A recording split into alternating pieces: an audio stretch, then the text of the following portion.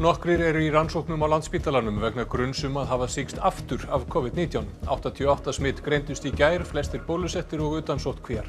Heil flugvél af fólki komin í sóttkví eftir stórt hópsmitt í útskriftarferð. Skiptar skoðanir eru meðal stjórnarandstöðunar á þingi hertar sóttvarnaraðgerðir og stefnu stjórnvalda í faraldrinum. Formaður flokks fólksins vill að ríkisstjórnin segi af sér. Samkvæmt nýjustu tölum sem til eru fjárhagsstjórnmálaflokkanna eiga Sjálfstæðisflokkur og Samfylking digrustu kosningasjóðina, en sósíalistar minnst. Í dag eru 2 mánuðir til kosninga. Meira en helmingur þjóðarinnar í Líbanon lifir undir fátæktarmörkum. Efnahagskreppan í landinu sú versta í heiminum síðustu 150 ár, að mati Alþjóðabankans.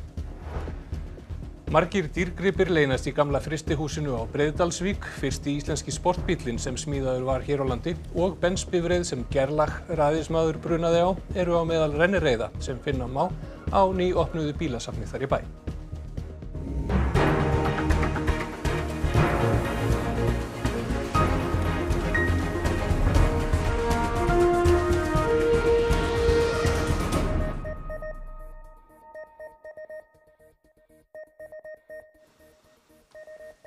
Gott kvöld. Vísindamenn Landspítalans rannsaka nú nokkur tilvik þar sem grunur leikur á að fólk hafi sýkst af COVID-19 í annað sinn. Yfirlæknir smitsjúkdómadeildar spítalans segir veruna svo útbreidda að hún gæti sett starfsemi margra stofnana og fyrirtækja í uppnám. Staðan sem komin upp í baráttunni við faraldurinn á margan hátt alveg ný. Bóluefnin virka ekki eins vel gegn hinu bráðsmitandi delta afbrigði og vonir stóðu til. Og smittin virðast mun útbreiddari í samfélaginu heldur en í fyrri bylgjum. Í fyrstu bylgjunni voru það þeir sem voru að koma erlendis frá. Þeir voru að koma frá skíðasvæðum og svo framvegis. Síðan fór það að vera kannski útsetning á einhverjum tilteknum bar eða einhverjum tilteknum íþróttahúsi eða einhverjum slíku. Núna þetta þannig að þetta eiginlega út allt. Þetta eru smá veislur, smá samkomur, veitingahús, veiðihús, guð veit hvað. Þetta sem eiginlega virðist vera í allsstaðar í samfélaginu. Þriðja farsóttarhúsið í Reykjavík verður tekið í notkun í dag og nú eru yfir 130 sjúklingar þar í einangrun, margir með mikil einkenni.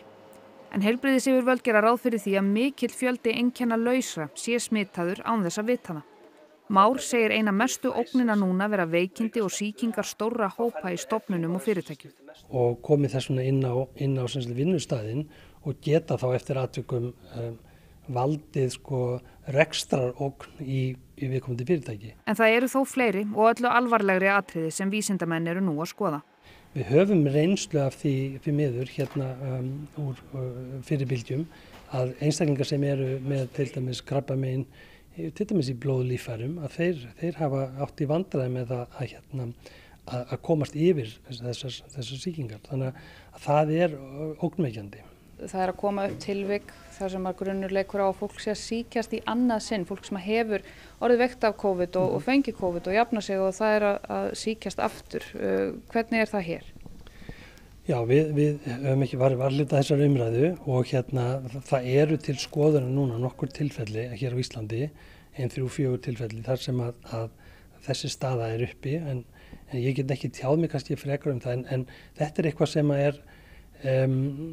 væri ekki alveg góða fregnir en við verðum að fylgjast með. Yfir 40.000 Íslendingar 16 ára og eldri eru enn óbólusettir. 88 greindust með veiruna í gær, flestir utan sóttkvíar og bólusettir. Tugir framhaldsskólanema komu smitaðir til landsins frá Krít í fyrradag. 85% þjóðarinnar 16 ára og eldri er full bólusett og 15% ekki. Það gera 255.000 bólusettra og ríflega 40.000 óbólusettra. Sé litið til þessara hlutfalla meðal smitaðra, þá virðast þau nokkuð svipuð. Af þeim sem hafa greinst undanfarið er langstærstur hluti bólusettur eða á bilinu 65 til 85%. 450 manns hafa greinst með COVID-19 undanfarna viku, meira en 300 utan sóttkvíar og langflestir bólusettir. Í gær greindust 88 með veiruna, meiri hluti utan sóttkvíar og bólusettur. 4 liggja á spítala, 550 eru í einangrun með sjúkdóminn og yfir 1600 í sóttkví, en sú tala hækkar stöðugt. Nýgengi innanlandssmita er komið upp í 135. Yfir 30 framhaldsskólanemar úr Flensborg greindust jákvæð við komuna til landsins frá Krít í fyrradag. Allir 120 farþegar vélarinnar eru í sóttkví sem og einhverjar fjölskyldur nemendanna. Þetta stærsta hópsýkingin sem hefur greinst í þessari bylgju. Heyrðum að því að það var dálítið margir með einkenni sem átt eftir að fara í sýnatöku. Þannig að reikna með að flest allir á þessum hóp fari í sýnatöku í dag og þannig að það er svona komið ljós hvernig heildartalan í þessu en ansi margir með einkenni sem ekki voru búin að fara í sýnatöku líka.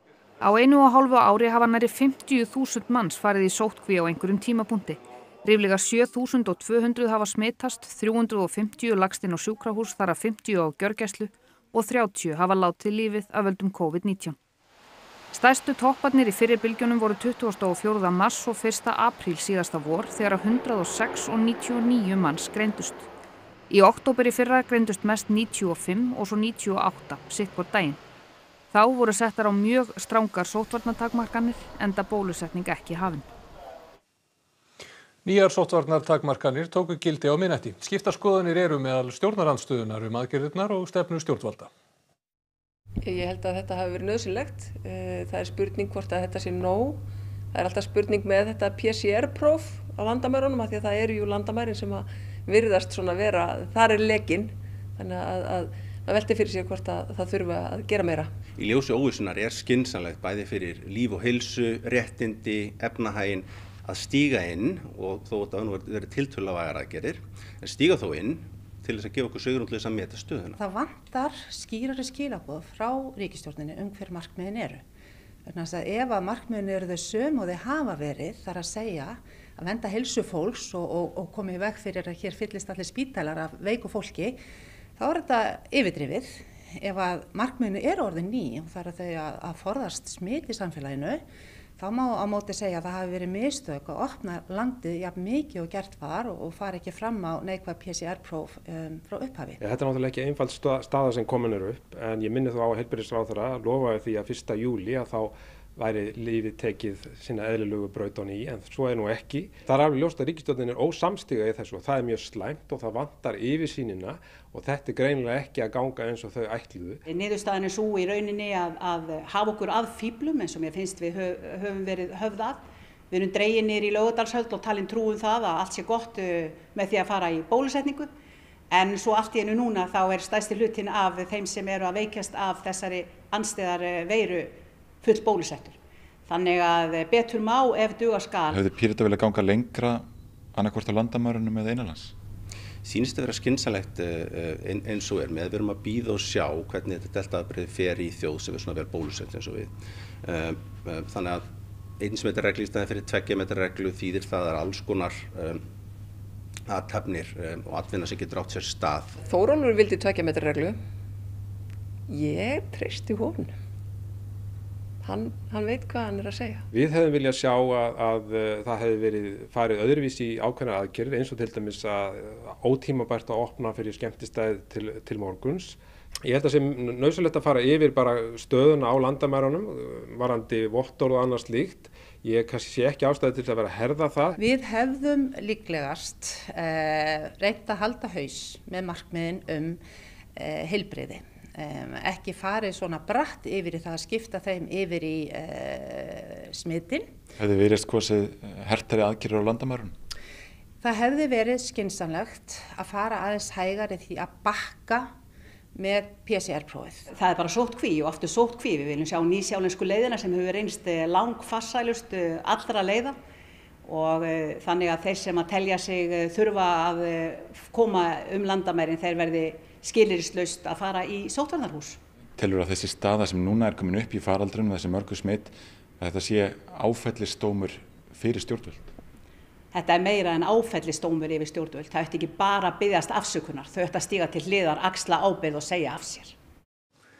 Velkomin til okkar, Ólafur Þ. Harðarson. Í dag eru 2 mánuðir til kosninga. Heldurðu að þessi þróun í faraldrinum muni yfirskyggja öll önnur mál í aðdraganda kosningana? Já, ég hef nú ekki átt von á því, en hins vegar ræðst það mjög af framvindunni núna næstu daga. Ef að það verður mikill ágreiningur þetta og við sjáum á þessu viðtölum til dæmis að eins og við að búast á gagnrýni Stjórnarandstaðan ákveðna hluti til dæmis að það hefði átt að vera harðara eftirlit á landamærunum, en það sem skiptir meginmáli er það hvað ríkisstjórnin gerir.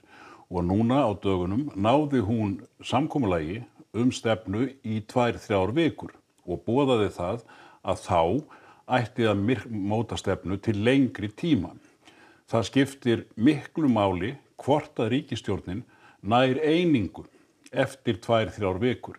Því að ef að hún gerir það ekki, mun það hafa margvísleg áhrif. Það getur haft áhrif á kosningabaráttuna og kosningaúrslitin, en það líklegast að það hefði mest áhrif á stjórnarmynduna eftir kosningar. Ef að Sjálfstæðisflokkur og Vinstri græn fara í slag, að þá minnka líkurnar á því að núverandi ríkisstjórn haldi áfram eftir kosningar, jafnvel þó hún héldi velli. Þú nefndir þarna samkomulagið sem að þau kynntu á fundunum á föstudaginn. Þau gerðu lítið úr ágreiningi og svo að stjórnin væri samstöðu. Heldur það sé rétt? Já, ég veit náttúrulega ekkert það. En hins vegar en megin atriðið auðvitað eins og þau segja að jafnvel þó það hafi verið skiptar skoðanir innan stjórnarinnar, þá það í sjálfu sér bara eðlilegt. Þó að það sé kannski einhver pirringur. En aðalmálið að þeim hefur tekist hingað til að vera með eina stefnu.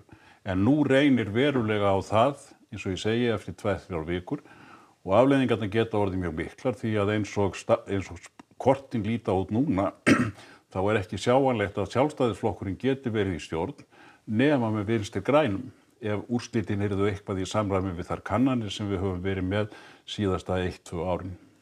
Takk kærlega fyrir þetta, Ólafur Þór Harðarson.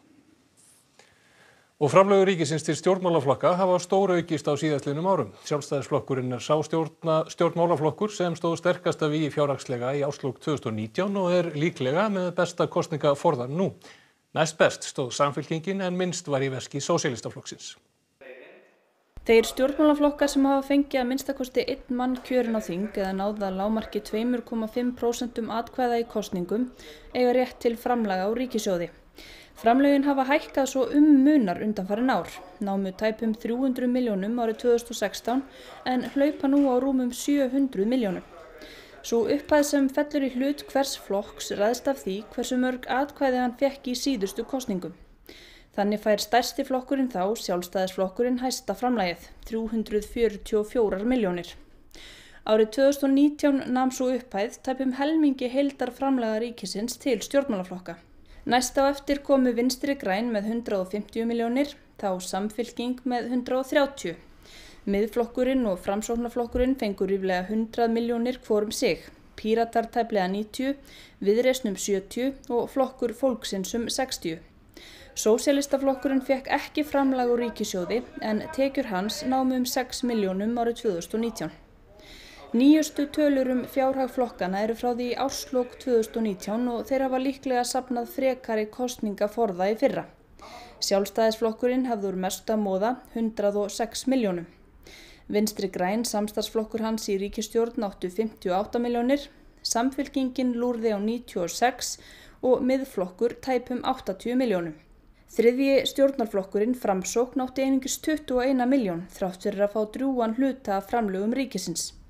Píratar áttu tæpar 40 milljónir, Viðreisn 21, flokkur fólksins, sá flokkur sem nú auglýsir mest á samfélagsmiðlum átti 65 milljónir og Sósíalistaflokkurinn átti tæpar 4. Og þá út í heim. Hlýindi í Evrópu hafa orðið til þess að gróðureldar hafa kviknað víða. Þeir mestu geisa nú á eyjunni Sardiníu og í Katalóníu héraði á Spáni. Þá svipuð staða í Kaliforníu þar sem eldar hafa nú geisað í nokkra daga. Miklir gróðureldar hafa geisað í Kaliforníu undanfarna daga. Sá skæðasti sem hefur fengið nafnið Dixie hefur geisað í hátt í 2 vikur.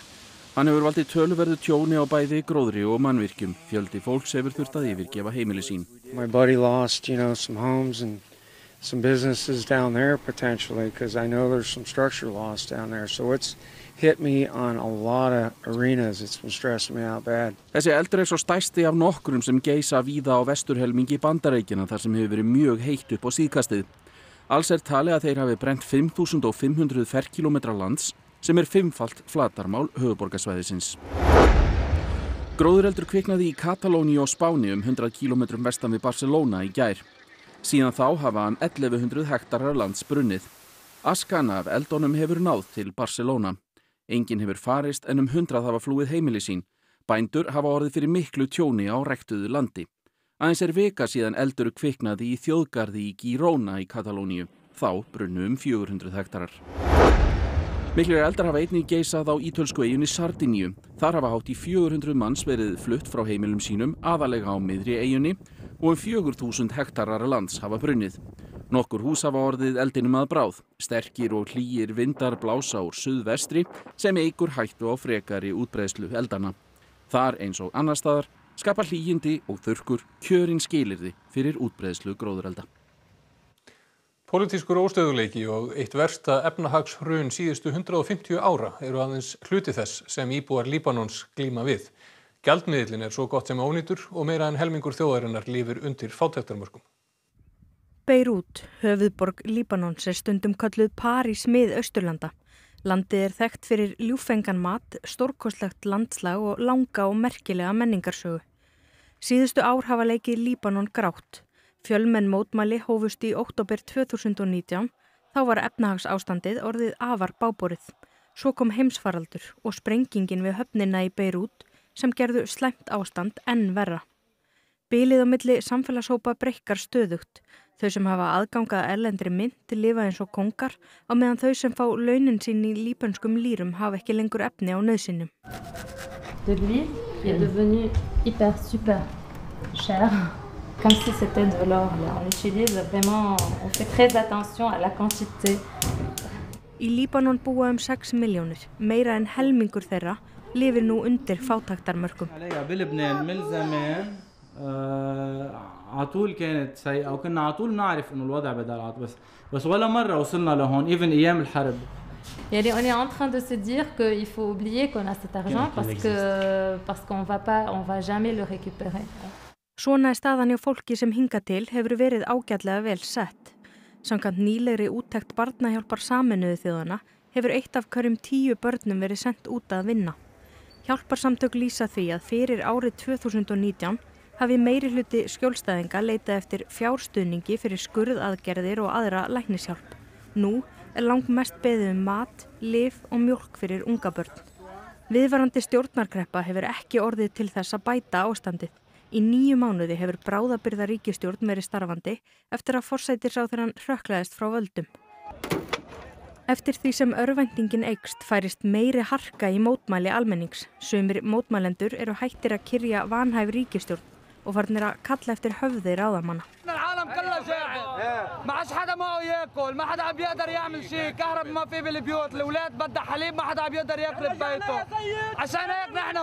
Samkvæmt alþjóðabankanum efnahagskrísan í Líbanon sú versta í heiminum síðustu 150 ár.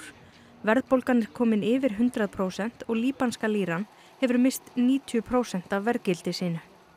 Líbanon reiðir sig að miklu leyti á innflutning. Ríkið nánast gjaldþrota og matur, lyf og eldsneyti af skornum skammti. Síðustu daga og vikur hafa langar raðir myndast við bensínstöðvar. I'm a surgeon, I'm a doctor, and I have to wait for hours and hours, and I have to go to the hospital right now, and I can't, my car is empty. 207 fórust í sprengingunni í Beirút fyrir réttæpu ári og enn hefur ekki verið leitt til lykta hvað nákvæmlega gerðist. Aðstandendur þeirra sem fórust hafa fengið sig fullsatta á hvað rannsókninni miðar hægt og hafa komið saman til mótmæla við heimili starfandi innanríkisráðherra eftir að hann hafnaði beiðni dómara að yfirheyra hershöfðingja sem yfirmaður almannavarna. هيدي الحفلة مش لمحمد فهمي لوحده، بكرة في غيره وبعد بكرة في غيره، كل واحد ما عم يروح للقضاء، كل يوم بدها تصير الحفلة تحت بيتهم. Dagur rússneska flotans var haldinn hátíðlegur í dag með miklum hersýningum víða Rússland. Sú stærsta var í Sankt Pétursborg en þar tóku alls 54 sjóför þátt í sýningunni, þar með skip og kafbátar sem geta skotið eldflugum. Skip frá flótum Indlands, Pakistan og Írans tóku líka þátt í sýningunni og einnig fór fram flugsýning sem yfir 40 orrustu flugvélar og þyrlur tóku þátt í. Flotinn á rætur sínar rekja til daga Péturs mikla á 17. öld. Vladimir Putin forseti Rússlands var viðstaddur og flutti ávarp þar sem hann tiltók hversu vel búinn flotinn væri. Мы способны обнаружить любого подводного, надводного, воздушного противника и нанести ему, если потребуется, неотвратимый удар. Военно-морское присутствие России обеспечено практически во всех районах Мирового океана. С праздником вас! Да здравствует российский военно-морской флот! Ура!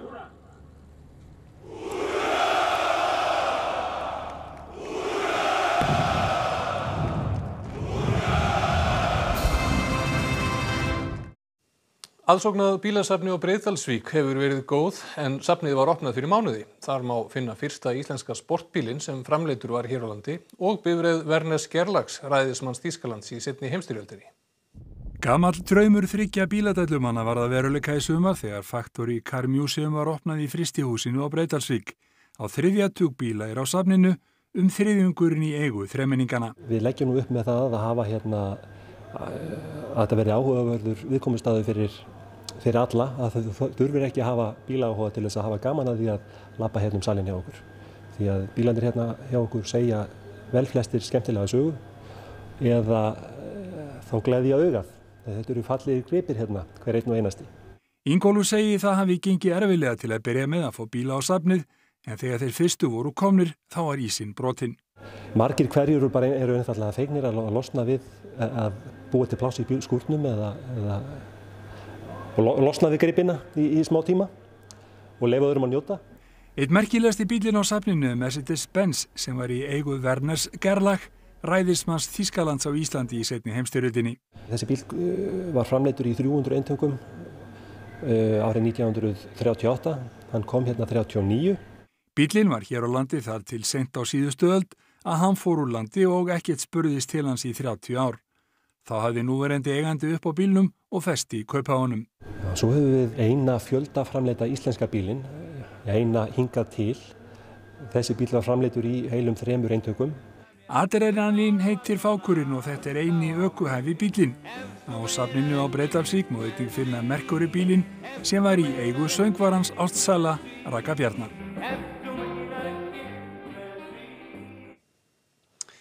Loftsteinn sást yfir suðurhluta Noregs í nótt. Sjónarvottar segja að himinninn hafi skyndilega lýst upp og síðan hafi heyrst hvellur. Steinninn sást á svæði sem spannar hið minnsta 600 kílómetra. Að sögn sérfræðinga vegur steinninn tugi kílóa en sjaldgæft er að svo stórir steinar ná í jörðu. Engin ummerki hafa fundist eftir hann. Þá ætlum við að líta til veðurs. Það dregur úr vindi í kvöld og nótt og á morgun verður suðlæg eða breytilega átt, gola eða kaldi. Skúrir landið sunnan og vestanvert en áfram þurrt að mestu norðaustan til. Hiti á bilinu 9 til 18 stig, hlýjast á Austurlandi. Sigur Jónsson veðurfræðingur fer nánar yfir veðrið að loknum íþróttum, þar sem Ólympíuleikarnir skipa stóran sess hjá Eddu Sif Pálsdóttur. Skyttan Ásgeir Sigurgeirsson sem keppti fyrir Íslands hönd í gær og á leikunum í London 2012 hefur ákveðið að hætta keppni. Núna bara slíðra ég byssuna og einbeiti mér að fjölskyldu og vinnunni. Við förum yfir allt það helsta á leikunum í dag, óvænta sigurvegara, heimsmet og sjaldséð mistök. Og svo er það næsti keppandi íslenska hópsins, sundkonan Snæfríður Sól Jórunardóttir, sem þreytir frumraun sína í fyrramálið. Þá ætlum við að fara yfir það sem var helst í þessum fréttatíma. Nokkrir eru í rannsóknum á Landspítalanum vegna gruns að hafa sýkst aftur af COVID-19. 88 smitt greindust í gær, flestir bólusettir og utan sóttkvíar. Skiptar skoðanir eru meðal stjórnarandstöðunar á þingi hertar sóttvarnaaðgerðir og stefnu stjórnvalda í faraldrinum. Sjálfstæðisflokkur og Samfylking eiga digrustu kosningasjóðina samkvæmt nýjustu tiltækum tölum en sósíalistar minnst. Í dag eru 2 mánuðir til kosninga. Meira en helmingur þjóðarinnar í Líbanon lifir undir fátæktarmörkum. Kreppan í landinu sú versta í heiminum síðustu 150 ára að mati Alþjóðabankans. Þessum fréttatíma lokið og það komið að íþróttum og veðri. Næstu fréttir eru í útvarpi klukkan 10 í kvöld og nýjustu fréttir má alltaf finna á rúv.is. En við þökkum samfylgdina helgina. Verið sæl.